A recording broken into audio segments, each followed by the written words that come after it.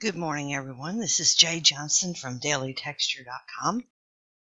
This morning, I wanted to put together this short little video, or at least I hope it'll be shorter than some of my others, that will show you a little trick I have discovered on using Topaz Impression to create a painterly preset that still looks very realistic, but that gets rid of the excess noise in a picture. Most of the time, I'm shooting at a higher ISO, so I have a lot of noise in my photos. And there's Topaz denoise will get rid of noise, but on this particular photo, and on some of my others, or many of my others, that doesn't necessarily do the job, especially with what I'm going to do with this one. This is the original photo I got the other day of this beautiful buck. As you can tell, he's very small in the frame. Well, I wanted to create a piece of art for him where he was the focal point without cropping him down. So this is how I do that. I'm going to copy this image, and I'm going to make my regular size image, which is 6,000 by 6,000 pixels, and I'm going to paste him there. Now, as you can tell, he's pretty small. I'm going to enlarge his size by using a transform tool to drag out the image like this. And even dragging it out to the edges, he is still fairly small. So we're going to make him even bigger in this frame, because this is the size of my artwork that I want to create. I'm going to show you here what happens when you do this. And most of you who do photography already know if you enlarge a photo, you're going to have a very the noise is going to be increased. It's going to be pixelated. It's basically going to look horrible.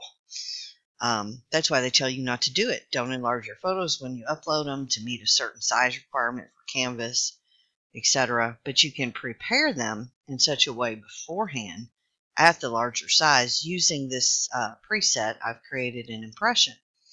I haven't figured out. I don't know if there's a way, but I haven't found it or figured it out yet where we could share our presets with Impression with other users. So therefore, I'm going to show you exactly how to set it the way I've set it, and then you can alter it to your liking.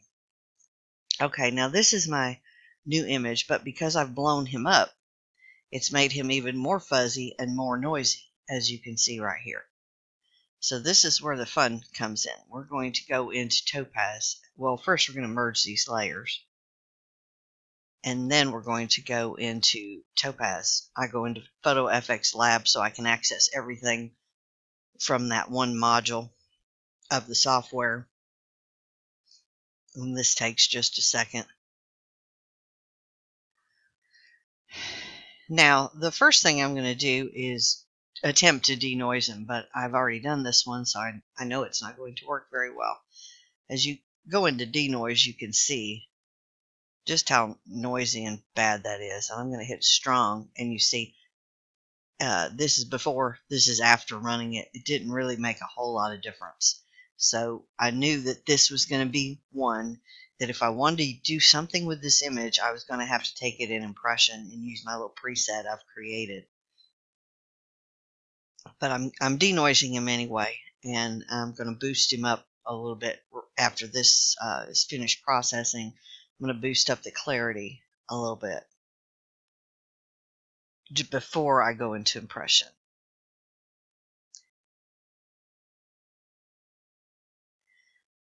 And it's a big image, so it takes a second. Okay, the denoise is done. Didn't really do much to it. It's in pretty bad shape.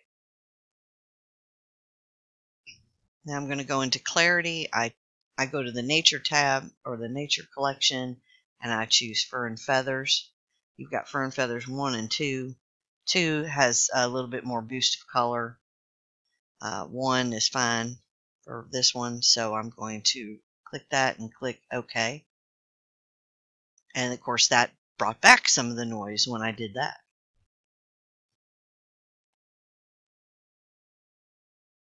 But that's okay, because we're going to get rid of that.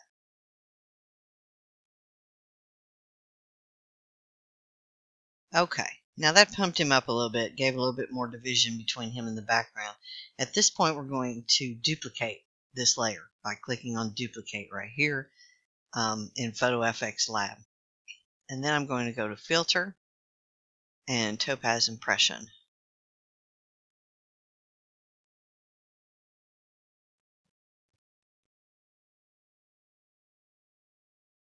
Now I'm in the section called My Presets, which is ones that I've altered and saved myself. Basically, an impression, you can start with any preset and change it to how you want. And I'm going to go down to one I have called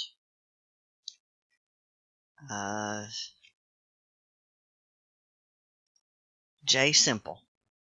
It's very easy, just simplifies everything, smooths everything out. And I'm going to roll this up so you can see. This is what it looks like after running this preset I've created, and this is before. See how it took away all the noise? Gave him a more painterly look, but he still looks realistic. That's before, that's after. Now I'm going to take you into this preset, which is clicking this little button right here. And when you get ready to make this preset for yourself, you could start on any preset and click the little button, and then you're going to set your settings like I have them here, which I'm going to show you right now. And you're going to save it. Now when you change anything in here, any of these items, there's going to be a little plus sign appear right here, which is, I'll show you that after I go through the settings. But the little plus sign is where you will then go to save your preset so you can do it again. So just start with any preset, click on it, and hit that little button in the middle. And we're going to start with a brush. I've chosen the first brush for this, which is type 1. So you need to click type 1 under brush. The next setting is brush size. I've got the brush size set to 0.67, which you can drag the slider over or type it in here. Next setting is paint volume. I've got that set to 0.06. The next setting is paint opacity, and I've got that set to 0.09. Stroke rotation I have at 0. Stroke color variation is also at 0. The stroke width is minus 0.31. The stroke length is minus 0.14. The spill is set at 0. The smudge is set to 0.09. Coverage is set to 1.00, all the way to the right. Now in color, the color section, overall hue is set to 0. I've boosted saturation just a little bit to 0.20, and the lightness is set to 0. Then we're going to go down to the lighting section. Brightness is set to 0. Contrast is set to 0.38. I have vignette set to 0.08. And vignette transition set to 0.50. I have done nothing in these two boxes right here. And the next section is texture. I have strength set to 0.01. Size set to 0.66. And the texture I've chosen is called cracked surface. So you can scan through this little list of textures here until you find this one, and you would click on that. Now, a lot of these, let's look at background type. A lot of these have the background type. If you click on that, they have the background type set like this when you first see it. And as you can tell, that lets some of the paper show through, which I didn't like. I don't like that because not on this particular preset, because I want everything to show as clear as it can. So if you click on that little background type and move it over to original, the original will be highlighted in blue. Then that will give you the realistic look right here. Now, as you noticed, I clicked on background type, and then clicked on it again. So now my little plus sign has appeared here, which you should have once you have altered your settings to match these settings. You should have a little plus sign here. But I'm gonna take you through and show you exactly how to save it, what you're going to see when you click the little plus sign. Let's take, just so I can make a change and show you how to do that, I'm going to take vignette down to 0. And that's just going to, because I don't even know why I have vignette set on there. I don't usually use a vignette. So I'm going to save this as a new name. Right now it's called J Simple, but I want to save this as a new preset. So you click the plus button and it comes up like this. And you can type in J or whatever you want. And I'm going to type it J Simple dash no. Gotta remember how to spell vignette. No vignette. And you can click any of these if you want to tag it to have it appear in another group of presets. I just don't click any of those and click save, and it will appear in my preset list. And then after you've got all your settings set and you've saved it and you run this on your image, you can click OK. And this takes you back to the main screen. Now, because I've duplicated, you can see that that's my before when I turn off the little eyeball on this. This is the impression layer. So you can see the difference. It still looks very realistic, but it's all smoothed out without a bunch of noise. I want to bring back a little detail in the eyes and nose of this guy. Okay, so that's after running impression, and if I turn that off, you can see how I've lost a lot of detail right here, and I've lost a little bit of detail in the eyes, and then a little bit of detail in the horns. And right here, this area is a little bit rough anyway right here, so it can have a little noise there if I want it. So at this point, I'm just going to mask off a little bit. I'm clicking on the masking tab, and I'm going to mask off. I'm going to raise my flow all the way up. No, I'm going to put it in the middle. And I'm going to set my brush size pretty low to maybe 1. And I'm just going to tap on these eyes and bring back a little detail around the eyes, especially where that white spot is. Yes, it brings back a little bit of noise, but because I have flow, which is like opacity set in the middle, it's not bringing it back full strength, but it just brightens up those white spots a little more. And I could always then go into another program and add a little bit more white there. Now I'm going to do the nose a little bit. Go around his little nostrils and across right here where there was a little bit of division, and then maybe around his lip a little bit.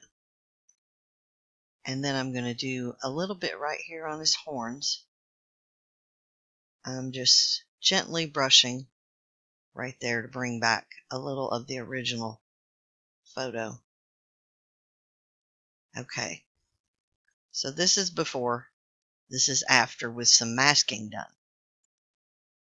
And now you see his eyes look a little brighter than they did a while ago. And his nose looks a little stronger. So now all of that noise right there from that original image that I messed with is gone, thanks to impression, but it's still very realistic and it's a smoother, more painterly look. At this point, I would merge these two layers by clicking from stack here on the bottom.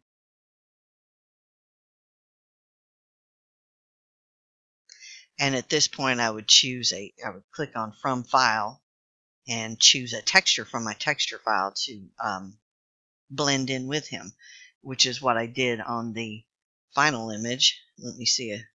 I chose this texture from the dyed marble collection called olive brown, and I chose another layer of the dark gray as well when I did the final image. But I want to show you well, let me go find him.